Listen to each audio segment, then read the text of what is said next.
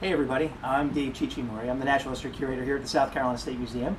Welcome to Fossil Friday. Today we're going to talk about leatherback sea turtles. So leatherback sea turtles are the biggest turtle in the world's oceans. They're sea turtles, so they spend most of their life in the water and they come up on the land to lay their eggs. And they're unique animals in many different ways, but one of them is in the shape of their shell. So unlike a modern snapping turtle like this guy here, which has a shell that's made up of lots of different pieces, there's a row of bones down the center, and then there's another row on the side, and then they have a perimeter of bones along that kind of connects everything together. Like that is a loggerhead sea turtle, which is actually the state reptile of South Carolina. They have a bunch of different bones, just like this, that forms the side of the shell. They do occur on the beach because loggerheads come up to lay their eggs. It is, because they're federally protected, we're not allowed to collect their bones and keep them for our collections, except for here at the museum we do have permits to do that.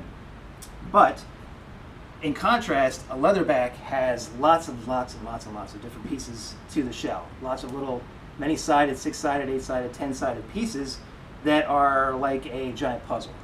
And this particular guy here, when it was found, it was in an active construction site. So the bones had been disturbed and pulled out of the ground by the construction equipment.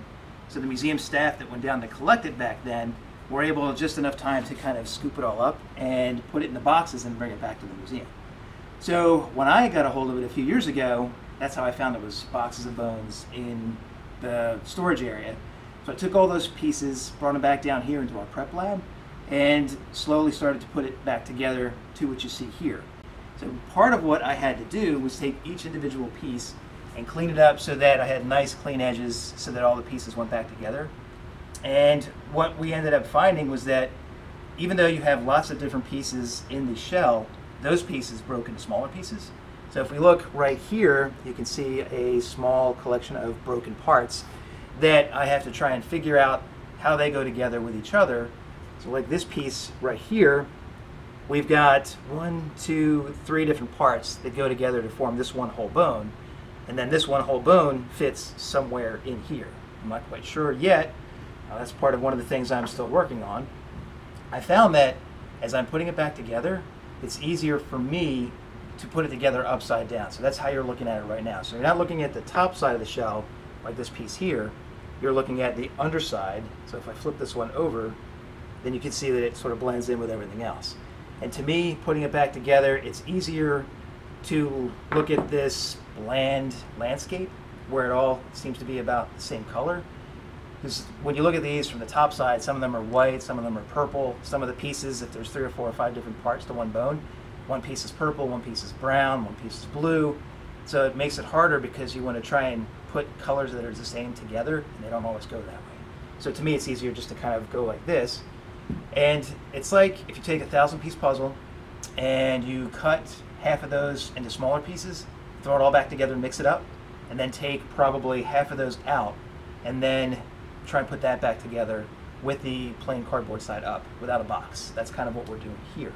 So it's time consuming, but it's important to do because usually when we find a fossil leatherback, you usually find just that single bone, because when they die, all the parts seem to just get jumbled up and maybe bottom currents scatter them, or something comes along and bites onto it and scavenges it and takes part of it away. So to find something like this where you have actually a lot of the shell is pretty important. And we can learn a lot from that. And so after a few years maybe of putting this back together, we have probably about 45% of a shell. And it may not sound like a lot, but this is one of the most complete leatherback shells from this time period that we've got, certainly in South Carolina. And what's neat about it is that if you look, you can see these little white tags I've got on here. Those indicate, you'd see them better if this was right side up, but since it's upside down, this is showing you where there are ridges on the shell. So a modern leatherback sea turtle has ridges on its back, and this guy had at least one row right down the center. The bones in the shell are the thickest right down the center of the back, and then it had another row, 2 rows, on both sides probably. So if I move back over to this side and just point right here, even though I don't have a line right there, these bones are about the same size as the bones over here that do have a ridge. So I think that there's a ridge here, and probably there's another ridge over there. So that's a total of 5 ridges. We're probably getting closer to the edge of the shell where the bones are getting smaller and thinner, but we don't exactly know. We really don't have much to compare it with, but that's what we think. So that the bones are thickest in the center, they thin towards the ends.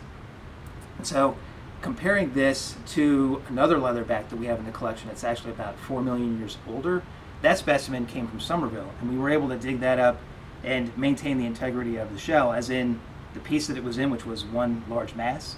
We made a protective shell called a jacket and brought it back in one piece, and we're able to prepare it so that you could see all the individual parts together and not have to spend the 2 years like I did putting this back together. So this is actually a little bit different than that older turtle.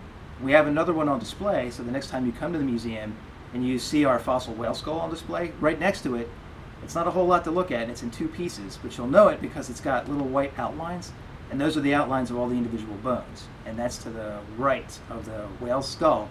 That's our oldest leatherback that we have in South Carolina. That's around 37 million years old. The fossil record for leatherbacks actually goes back to the Cretaceous, toward the end of the age of dinosaurs. So dinosaurs are walking around on dry land. The ancestors to these and modern leatherbacks were swimming around in the world's oceans. So they've been around for a long time. So modern leatherbacks are a little bit different in that their bones and the shells are a little bit thinner. These guys are really thick, and we're not quite sure why that is. So there's a lot to learn about these guys. Again, when you usually find them, it's a single piece. So to have this, as much of it is, even though it's not the whole thing, is still a lot. One of the things that we found with this guy is that there's a fragment of one of the shell bones that, I'm not sure if we'll be able to see it, but right here, and I'll just kind of point to it, you'll have to take my word for it, is there's a tip of a large shark tooth stuck in there. And so if I can figure out where this piece goes, in here, I might find some other bite marks. So this particular shark, it's called Carcharocles angustidens, bit down on this turtle. Whether it was attacking the turtle to kill it and eat it, or if the turtle was dead and the shark scavenged it, we have no idea. But that gives you a little bit of an idea of how these animals interacted with each other back when this turtle was alive 24.5 million years ago. So hopefully, when I flip this back over, I'll figure out where this goes, and maybe we'll find more bite marks or more teeth embedded in the bone. And that gives us a little bit more of the paleobiology of these kinds of animals here. So that's about it for this particular guy. Maybe in another couple of months, couple of years, I'll have it all wrapped up, and everything that we've got here on the table will be all one big piece. So join us for Fossil Friday in the future. Maybe we'll have an update, but if not, we'll certainly have some other things to talk about. Thanks for joining us.